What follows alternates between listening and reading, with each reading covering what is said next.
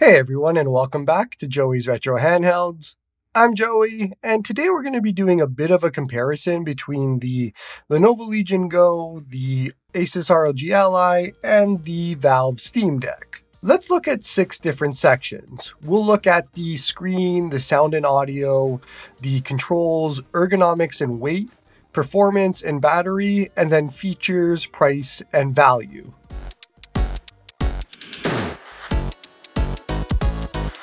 Starting with the screen, you would think this is a given, as the Steam Deck has an OLED screen while the Asus ROG Ally has IPS and so does the Legion Go. But it's a bit more complicated than that. The Go has a massive 8.8-inch QHD screen, which is 2560 by 1440p.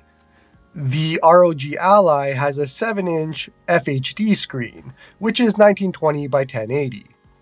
And the Steam Deck is a 7.4-inch OLED, and that's 1280 by 800. Color-wise, the OLED wins hands down, and then to my eyes, it's the Go next, and the Ally after.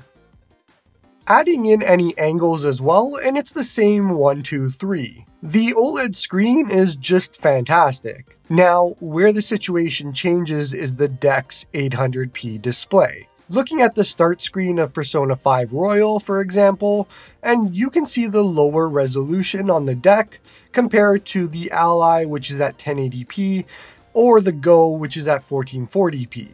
So while OLED is fantastic on the deck, you do lose a bit of the display being a lower resolution than the competition. The importance of all this will depend on the games you play, as newer modern games will struggle at 1080p on these devices anyway, whereas 800 and 900p is usually the way to go.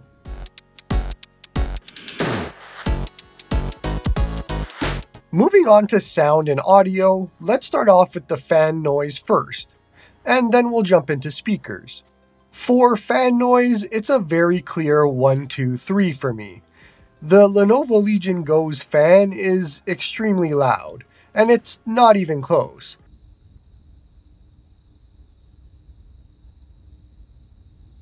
If I throw it into quiet mode, which is a low TDP mode, then you don't hear a lot of it, but it's still loud enough, but you can't play much at the 8 watts that mode is in. And I find the device to get really hot in that mode anyways. But if you jump into balanced or performance, the fan is extremely loud, and you never want to enable full fan speed.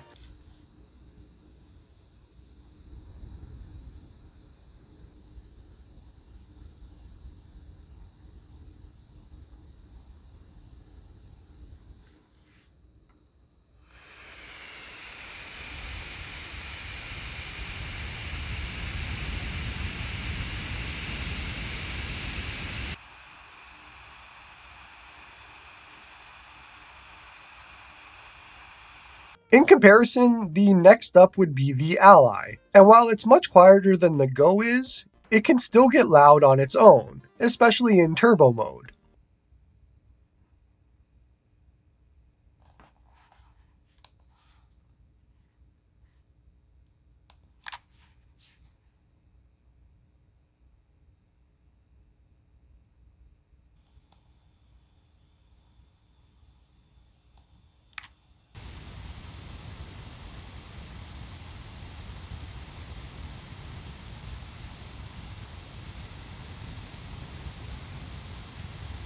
The Deck OLED surprised me, as it has the best fan out of all 3, something that the original deck had major issues with.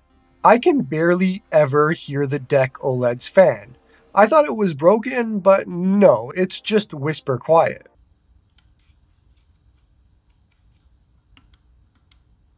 On the actual audio, and it has the best speakers. They're fuller sounding, and you also have Dolby Atmos as an option. The Deck would be a close second. I thought they sound great as well. The Legion Go is a distant third for having top-firing speakers, and just doesn't sound as good as the other two.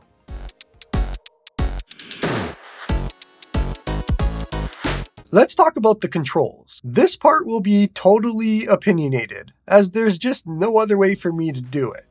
Looking at the sticks first, and I find that the ROG Ally has the best sticks out of the three, followed very closely by the Lenovo Legion Go, and then the Steam Deck. It's hard to explain why I like the Ally over the Go here. Something just feels a bit more comfortable about it, and it could be the entirety of the device just being more comfortable or something else, but to me the Ally sticks are second to none. However, the Go sticks are a very close second. They feel great too. I can't say that I'm a big fan of the sticks on the deck. I thought that after the LCD model and how much they needed thumb grips, that it would be fixed here given that they're new sticks. But that's just not the case. Unfortunately, the thumb grips I had from the LCD deck just doesn't fit this one, so I'm going to have to wait for new thumb grips here. I don't find the grips necessary on the Ally or the Go, but it's definitely needed on the deck for me. Looking at the D-pad, and it's a pretty clear 1, 2, 3 for me. The deck's D-pad just feels the best to use, even if it isn't the most accurate D-pad in the world. None of them really are. The Ally's D-pad is a near second to me. I don't mind the circle, and I find it pretty comfortable to use. The Go's D-pad is a distant third. I really don't like the stiffness of this D-pad or the lack of travel. Moving on to the face buttons, and in my opinion, the large Ally buttons just can't be beat.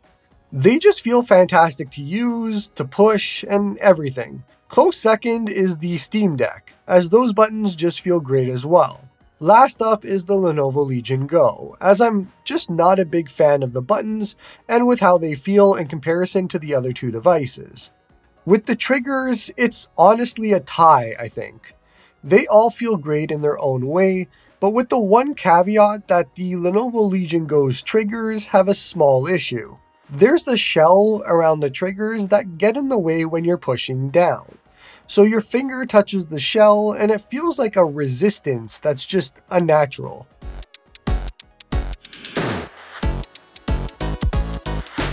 Ergonomics and comfort is a tough thing to measure, as I can only do this from my personal experience, my hand size, what I prefer to hold, and all of that. So this section will be entirely just my opinion here. And in my opinion, it isn't a very close race.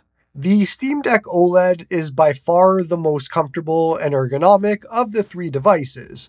With the removal of weight for this model and how they seem to have spread it out better, it's a night and day difference compared to the LCD model. And it's just super comfortable in every way to hold. Second would be the Asus ROG Ally to me, even though I do use a grip case with it nowadays, but I had it for months without any. The curved edges of the bottom that the Deck and Ally have really helped with holding it, and it just feels good to hold. For me, the device is a bit on the tall side, and so it's not close in comfort to the Deck. However, I don't think it's uncomfortable either. Third would be the Lenovo Legion Go. My hands are on the average to smaller side, so holding this device isn't very comfortable, even if you take out the weight aspect. The blocky sides get in the way quite often, and I wish they would have gone with the approach that the Deck and Ally did of curving the bottom corners.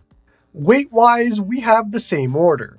Valve did some voodoo here with the OLED that makes it feel so much lighter than before, even though it's only 30 grams.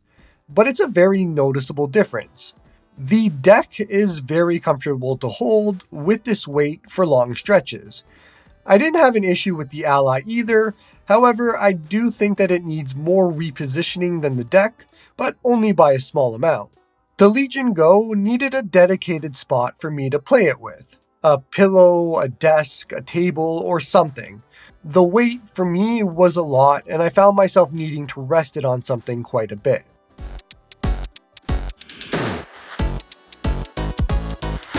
There's a lot of videos out there doing a comparison of these three devices for performance, so I'm just going to do a quick comparison just to give you a quick idea of what that looks like.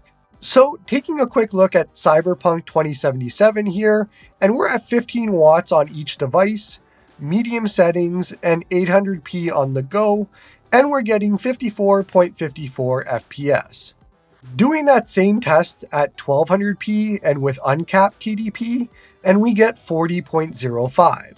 And now the Ally with 720p, medium again, and we get 50.93.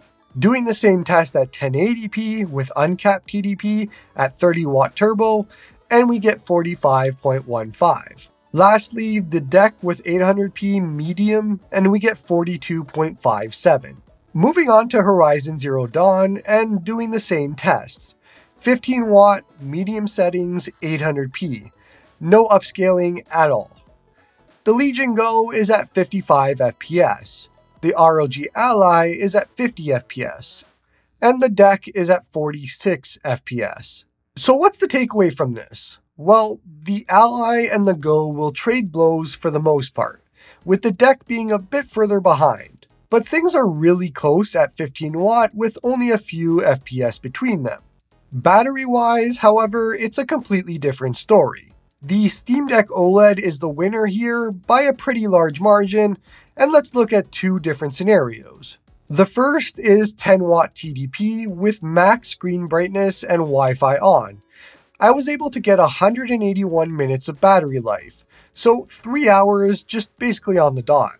At 15W, it was 122 minutes. On the Ally at 10W, I was able to get 111 minutes, and at 15W, it was 84 minutes.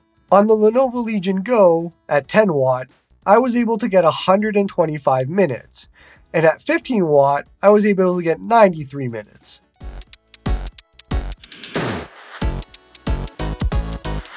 Alright, so the big one here. Let's talk about features first. Starting with the deck, and I think the obvious one is SteamOS. Out of all three devices, this is the easiest device to just boot up and play a game, as well as understand controls, the menu, and all of that. But this is as long as the game that you want is a Steam game, of course. Next up would be the OLED screen and the 90Hz refresh rate. On the Ally, the screen is the standout feature with 120Hz variable refresh rate. The Ally is the device you want if you'll be playing any sort of demanding game, as the VR on it is a game changer for just these types of devices. Next up, in my opinion, is the speakers. They sound fantastic. For the Lenovo Legion Go, the FPS mode is the standout feature on it, as well as the ability to just take off the controllers and use them separately. It turns the Go into a tablet of sorts, which is a really cool function. The inclusion of the kickstand, the massive screen, the screen's resolution, and the eGPU support are all secondary to me, but they're awesome features. This would be the best of the three for an actual desktop replacement, thanks to eGPU support. So let's take a look at the prices, and prices are all over the place for these devices. The Steam Deck OLED is $549 US for the 512GB model. The Asus ROG Ally is normally $699 US, but it's on sale for $599, and you can also get open box units for $479. Then we have the Lenovo Legion Go, and that's $749 US, but you can get open box units at $562. It's a very interesting spread, and it's interesting to see how far prices have come down in such a small bit of time. So let's talk use cases here and why you would buy one device over the other in a condensed kind of version in my own personal opinion. Starting with the Steam Deck OLED, and I think you get the deck over the other two if you don't have an operating system preference, you buy most of your games directly from Steam, and you just want something that easily works out of the box with a fantastic screen, barely any fan noise, and decent power. I think the Deck OLED makes the most sense of the three as an easy recommendation to almost anyone. Looking at the ROG Ally next, and I think the Ally makes the most sense if you just want Windows, want the extra power that the Ally has, and you want the 120Hz variable refresh rate screen, plus just a larger screen overall. The Ally is kind of the middle child in this, as in my mind, it's the jack of all trades, but master of none. You do give up battery life and ease of use with going with the Ally over the Deck, but that will be true with the Go as well. And so that brings me to the Lenovo Legion Go. And I see the Go as a good option for people that want a device with open eGPU support, to turn this into a desktop replacement that you can bring on the go with you. It has a very large screen, and that high resolution helps with navigating windows and the cool features of removing the controllers if you're looking for that functionality. Once again, you do give up battery life, ease of use, and for the Go specifically, you inherit a much noisier fan, and just not as good ergonomics depending on your hands. That's going to be it for this one. I tried to make this video as close to just factual information as possible and tried to just remove my bias and my own opinions as much as I could. Although, of course, there's certain sections where it's just necessary and you can't talk about it without talking about your own personal experiences. But I do hope that as we come close to the holiday season right now and you're making decisions on maybe which one of these to buy, I hope this video helped you in maybe making a decision or bringing you closer to making a decision. Don't forget to like and sub to help the channel grow, and hope you all have a good one.